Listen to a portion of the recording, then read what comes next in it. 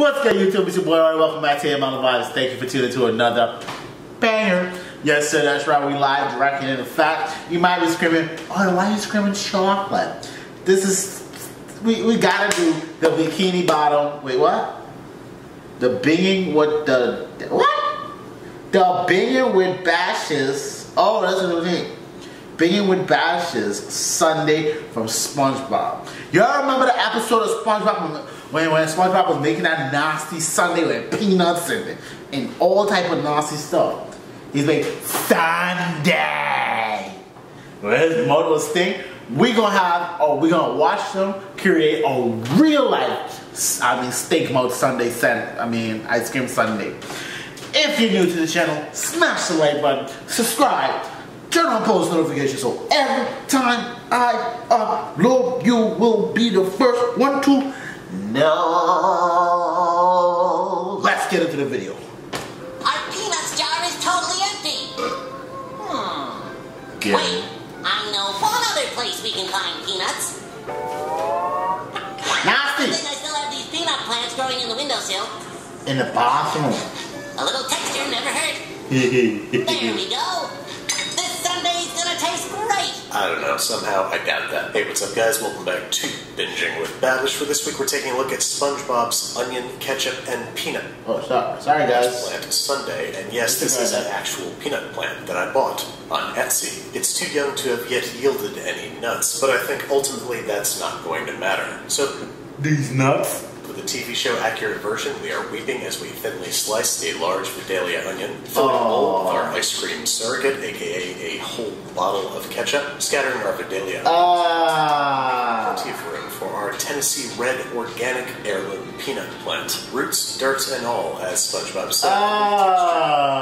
Except that eating dirt is a very effective way to give yourself a parasite. I had to Google that, and I came across a lot of articles on the subject, because apparently there's a lot of people out there that like to eat dirt. I, however, am not one of them, so I'm going to carefully scoop around the dirt, grab some peanut greens, which are apparently perfectly edible, He's not going to eat that. Try a bite of SpongeBob's improvised sundae, which I hopefully shouldn't have to tell you is not very good. It's ketchup, onions, and leaves. It's like eating a burger without the bun or the burger. And yes, it did hear so making an edible version of this is going to take some doing. I'm thinking the only way to do it is to make ice creams flavored after the different parts of the sundae. First up, the onions. I have 2 large Vidalia onions that I've halved and thinly sliced, which I'm now going to caramelize. I'm going to start by gently sauteing them over medium-low heat, adding a little kosher salt, freshly ground pepper, and then cook them covered, stirring occasionally for about 15 minutes. We just want the onions to soften up, as well as give up a bit of their moisture, but we don't want anything turning brown just yet.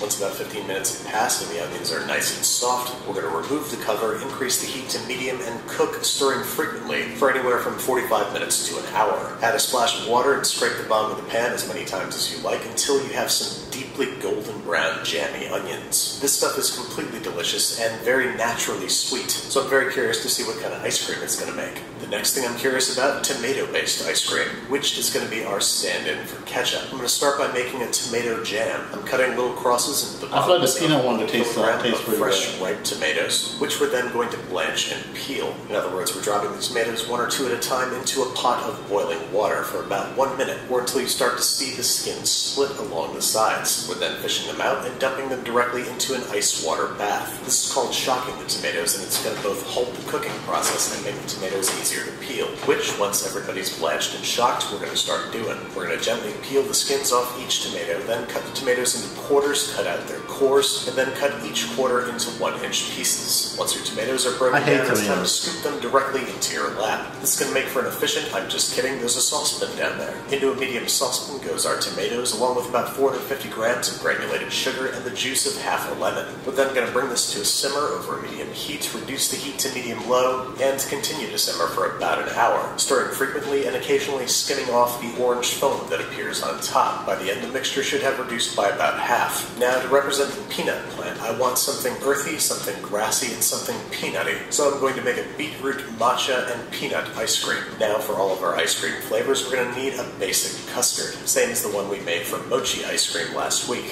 4 cups of heavy cream, 2 cups of milk, 1 cup of sugar, and a pinch of kosher salt brought to a bare simmer over medium heat. Then we're bringing this mixture over to 8 separated egg yolks that we have set in a large heat-proof bowl. Then we're going to very slowly ladle the mixture. Ice cream is made with eggs? While whisking constantly. This is going to temper the eggs, which is going to prevent them from scrambling in our ice cream. And this ice cream is going to be weird enough without scrambled eggs in it. Once we've added about 1/3 of the heavy cream and milk mixture, we're adding everything back to the pot and whisking constantly over medium heat until it reaches 175 degrees Fahrenheit and becomes thick enough to coat the back of the spoon. Now into some various containers, I have our different flavorings. Tomato jam on the far left, followed by caramelized onion. Next, some beetroot puree, and last, some creamy peanut butter, about 1/2 cup of each. We are then whisking each of these until they are completely homogeneous. And if you're wondering what a matcha ice cream is, I have some left over from last week that I'll be repurposing. Because, fun fact, you can melt and rechurn ice cream. Well, maybe that's just a fact. I don't know about a fun fact. Either way, every custard is getting covered and fridged overnight before being churned via your method of choice. There's our beetroot ice cream, some matcha ice cream,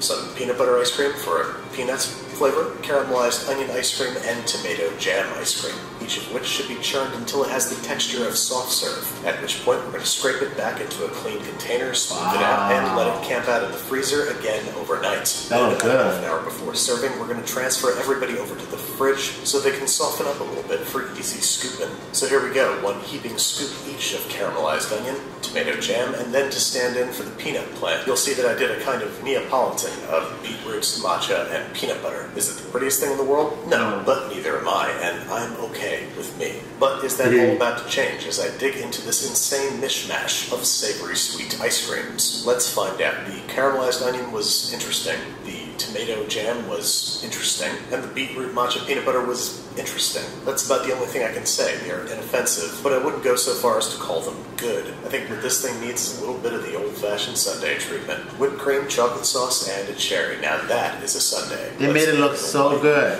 Ugh, that is when I learned that chocolate and onions don't mix. Figured. I ain't gonna lie though, it looked good. It looked good. I ain't gonna cap with you. But, yeah. Hope you guys enjoyed the video. This is Spongebob Sundae. I ain't gonna lie though, SpongeBob was lit. Question, does SpongeBob actually still come on? I see Sandy get children. Sandy, what you doing down there having children? You're supposed to be from family. I know, but that's the last time I watched that. That was years ago. Years ago. But anyway, hope you guys enjoyed the video. Smash the like button, subscribe, comment down below what video you want me to do next. Alright, and just remember, be happy, smile, and remember, and the world is yours. We out. Peace.